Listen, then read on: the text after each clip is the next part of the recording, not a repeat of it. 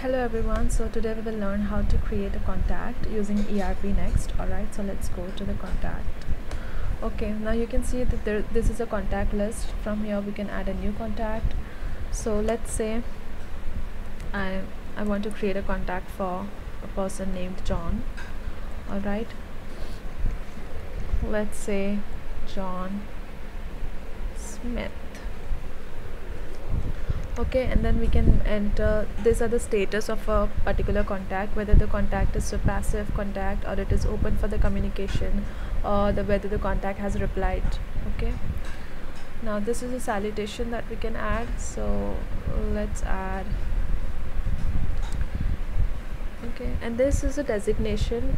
So designation we can add once if the particular contact is representing a company, then we can enter the designation as well as the company name.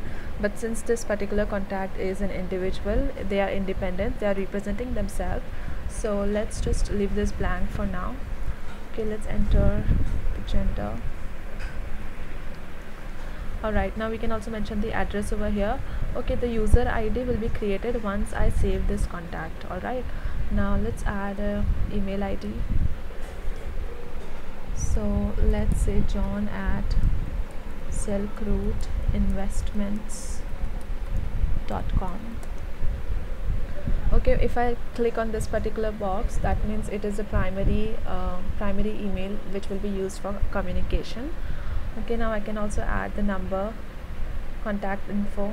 Alright, so depending on that we can enter. Alright, and then we can check on this particular box if it is a primary mobile number or it's a telephone number.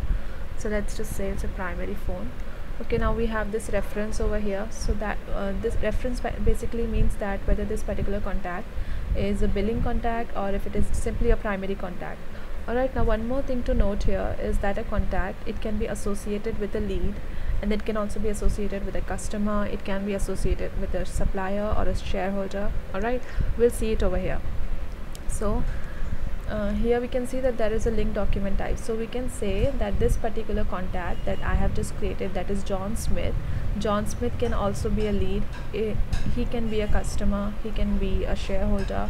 Alright, so if I select on a lead, that means that he should be present in the lead list, that is, he can also be created as a lead. Alright, so this was about it.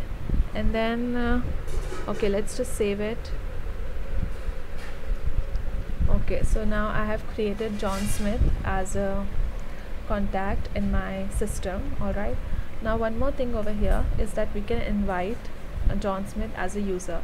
So what does this basically means? If we are allowing them to be a user, that means that all of the contacts of our whether they are customer or supplier, so they'll be able to log into our ERPNext system. Okay, and they can view the data that is relevant to them. Alright, so this was about it. This was inviting them as a user. So once they have accepted, then they'll be present in the user list. Okay, so this was about it. This was about how to create a contact and how a contact can be associated with a lead.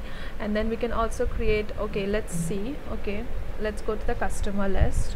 From there, okay, here we have a Jonathan as a customer. Okay, now for Jonathan, I can add a new contact over here. So this is one way to create a contact for a customer, and then we have contact for lead, and then we have contact for supplier. So this way we can create a various contact. Alright, so this was about it. I hope you understood it. Thank you so much for watching.